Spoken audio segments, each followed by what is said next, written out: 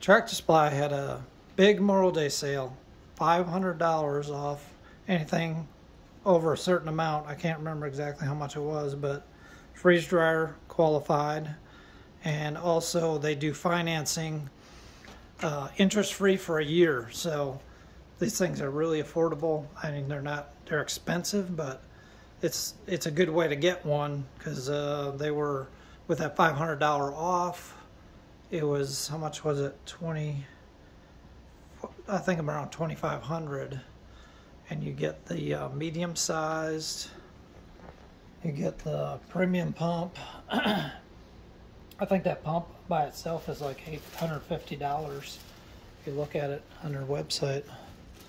So we have not used it yet, but in the manual it says your first run to break you kind of burn it in, is you run some bread in it. And the bread, if you open up the freeze dryer, it smells, like a new machine. Kind of has like a new car smell to it. So they said to run bread in it, then you can make sure it's working properly. It freeze dries everything, but the bread will absorb that smell out of there, so you won't get it into your food. And I've never seen that covered in a video before, so we're going to try that out. It comes with this, also some extras. They come with a oxygen absorber, Mylar bags. It's upside down, but it's a pack of 50. You get your oil. That's enough to fill your pump once. Get that impulse sealer. Was there anything else? Yeah, you get a filter to filter your oil. Yeah, that's right. That's somewhere over here.